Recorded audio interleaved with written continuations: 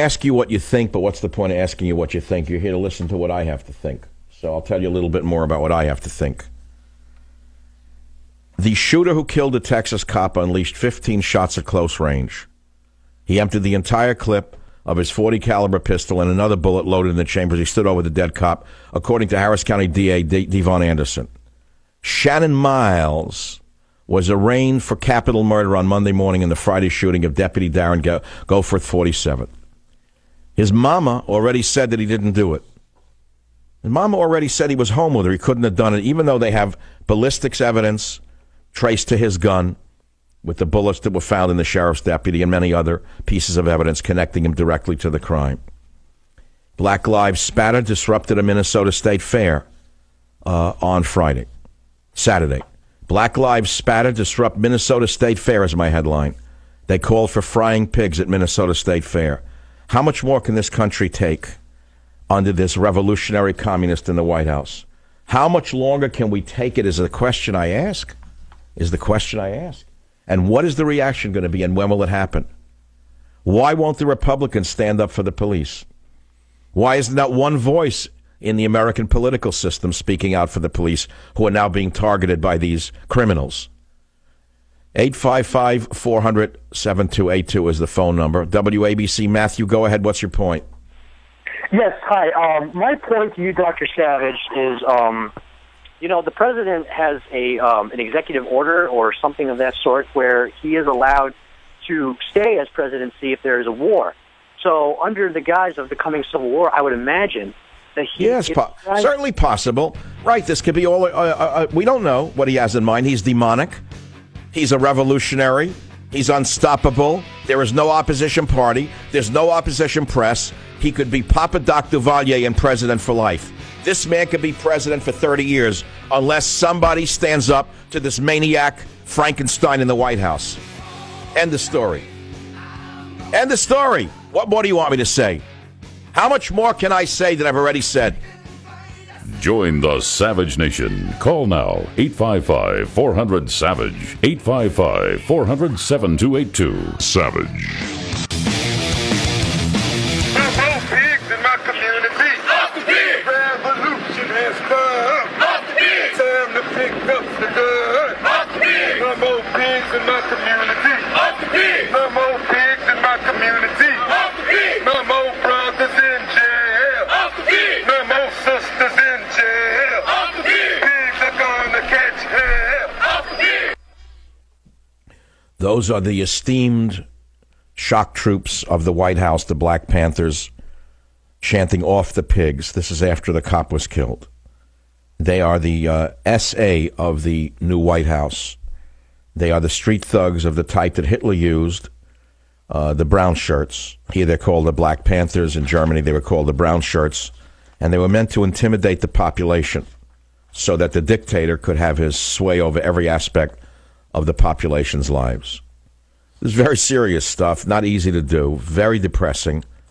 But if no one in the media is willing to stand up for the police, I'm going to do it. I'm not going to stop. I'm going to play that montage every day this week. I'm going to keep playing it and playing it and playing it until somebody says that the killing of the police must stop. It was started by Obama, Holder, Sharpton, Farrakhan, de Blasio, in my opinion, one man's opinion. This did not happen in a vacuum. War was declared on the American police officer by these people, in my estimation. It went on and on and on, and now they're killing them. Not one word in the media. I didn't see one story. Not one story. And when I turn on radio, I want to throw up. Why, them Republicans, why, if they want to win in 2016, why, I tell you, it's them Dems. And now I have something to tell you about something else, but it's them Republicans. Oh, yeah, no, them Democrats are no good. No, I tell you, them Republicans are real good. We have a special guest on, a regular Republican. We're never going to have those evil Democrats on. Oh, yes. That's what you want to hear on radio? This media must be used to stop the epidemic of violence against the police and to arrest Black Lives Matter, because they are not protesting.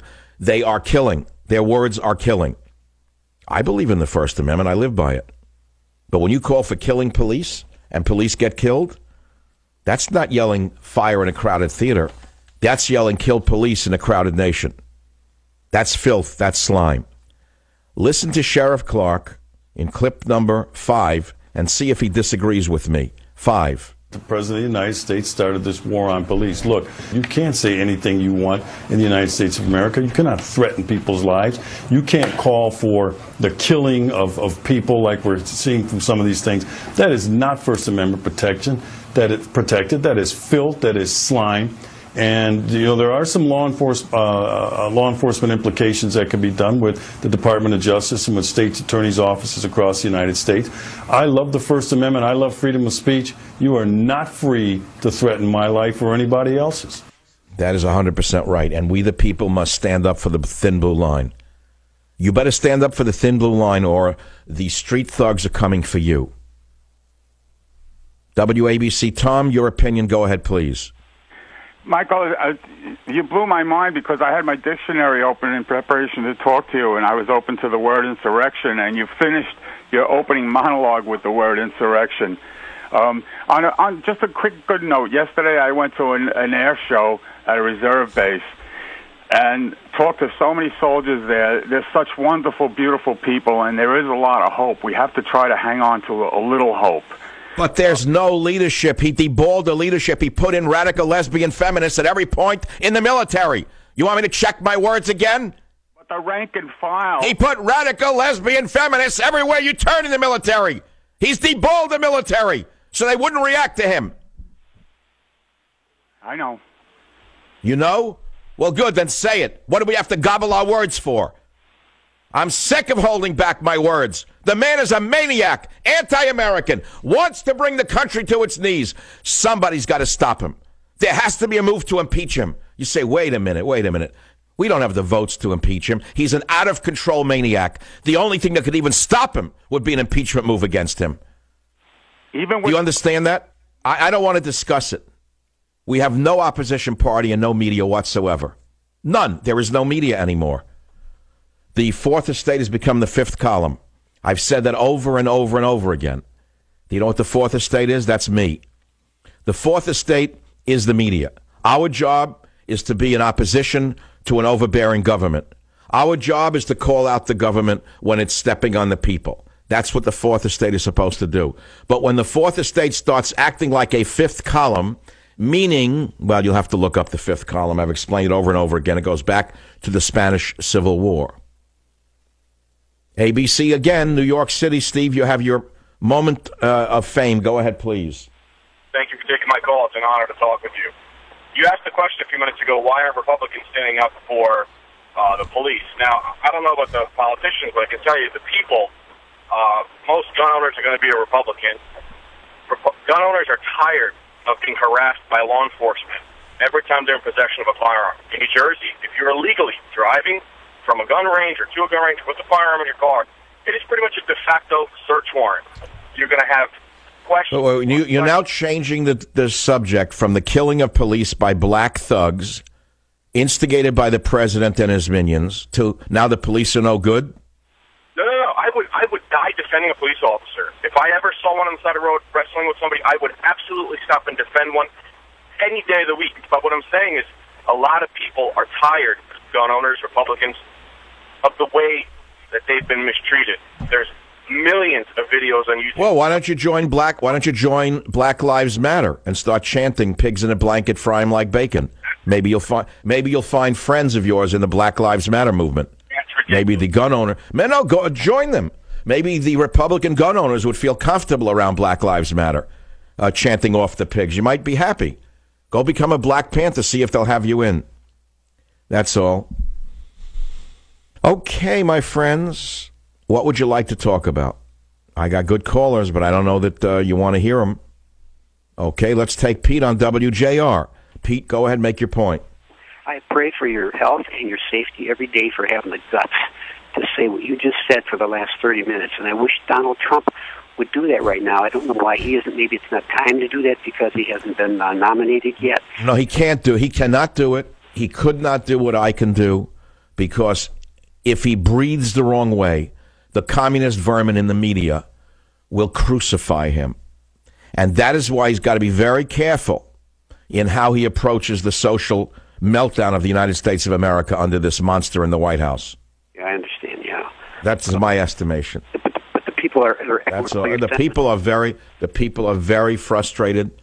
They're very angry. The taxpayers. You know, I was going through my notes the other day, and I found something I wrote a while ago that is a little off the topic. It's called a death poem, and for no reason whatsoever, I'm going to read it to you. Maybe we'll end with the killing of police at another time. I wrote this about a year ago.